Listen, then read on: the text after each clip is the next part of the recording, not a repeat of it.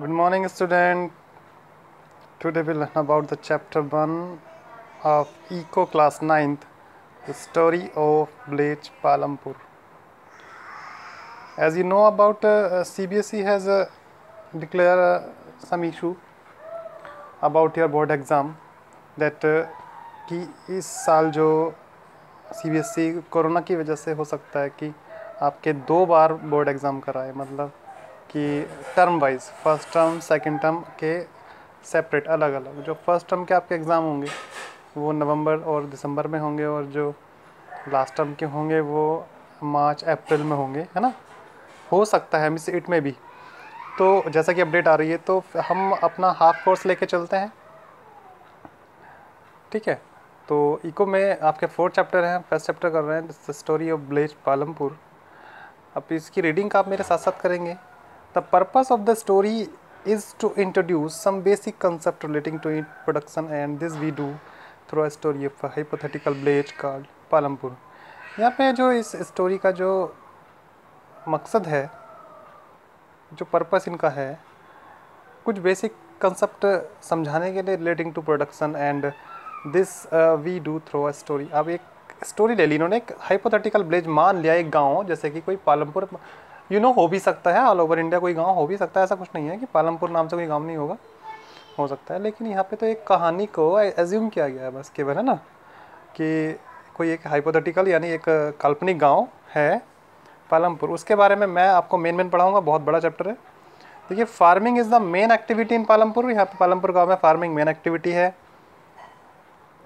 Whereas several other activities such as the small scale manufacturing, dairy, transport, ये सब चीज़ें भी वहाँ पे अदर होती हैं, are carried out on a limited scale, कम मात्रा में होती हैं। These production activities need various types of resources, natural resources, man-made items, human effort, money, etc.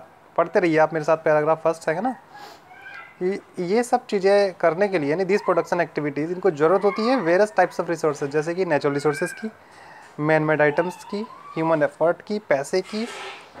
As we read through the story of Palampur, we will learn how various resources combine to produce the desired good and service in the village.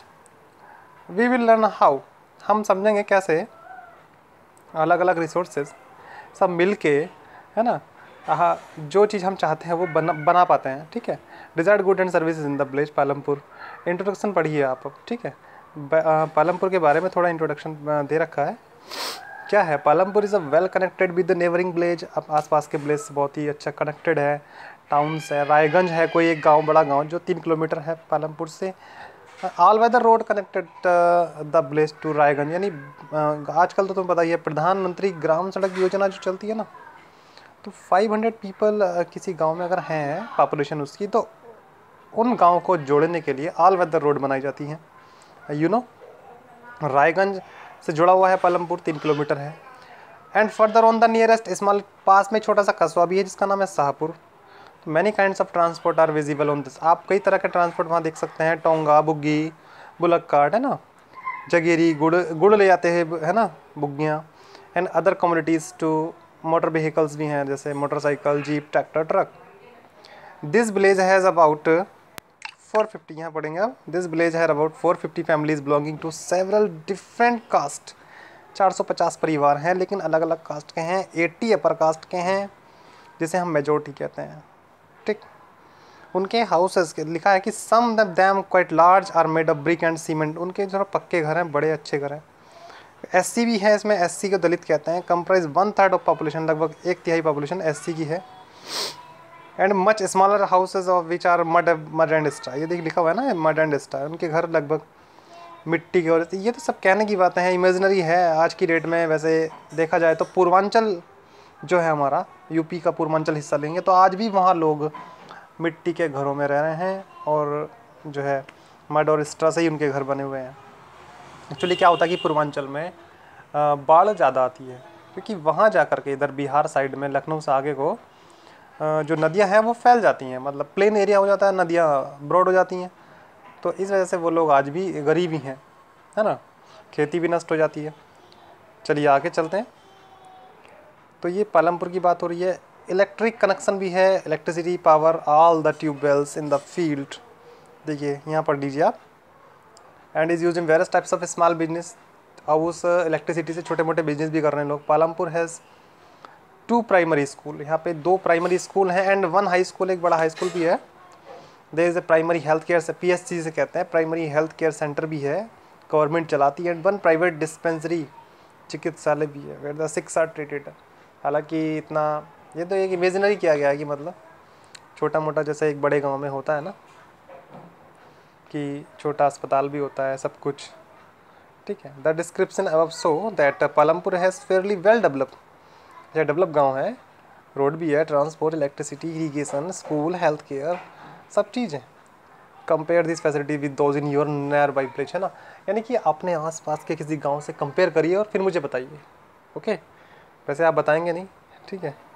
और एक आप project तैयार कर सकते हैं अपने आसपास किसी गांव में कि ये, या आप ही के गांव में ये सारी सुविधाएं हैं कि नहीं।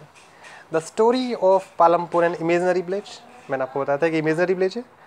Will take us through the different types of production activities in the village across India. Farming is the, तो हमारे जो देश में, ये पैराग्राफ पढ़ेंगे आप इस समय, ठीक है, मैं एक एक लाइन को तो अंडरलाइन नहीं करूँगा। हमारा जो देश है, in villages across India, farming is the main production activity. तो गांव में हमारे देश की मोस्टली पॉपुलेशन जो गांव में रहती है, और गांव में जो फार्मिंग ही जो मेन प्रोडक्शन एक्टिविटी है। The other production activities referred as non farming, तो इसके अलावा जो भी लोग करते हैं उसको हम नॉन फार्मिंग एक्टिविटीज़ कहते हैं, जैसे कि मैन्युफैक्चरिंग, कोई सामान तैयार करना छोटा मोटा, ट्रांसपोर्ट यानी सामान को ढोना इधर से उधर, शॉपकीपिंग, छोटी मोटी दुकानें, dairy farming etcetera. We shall take a look at both these types of activities after learning few general things about production. Production के बारे में जानने के बाद हम इन चीज़ों को पढ़ेंगे, यानी कि farming activities and non farming activities. हम नेक्स्ट पेज पे पढ़ते हैं। ओके।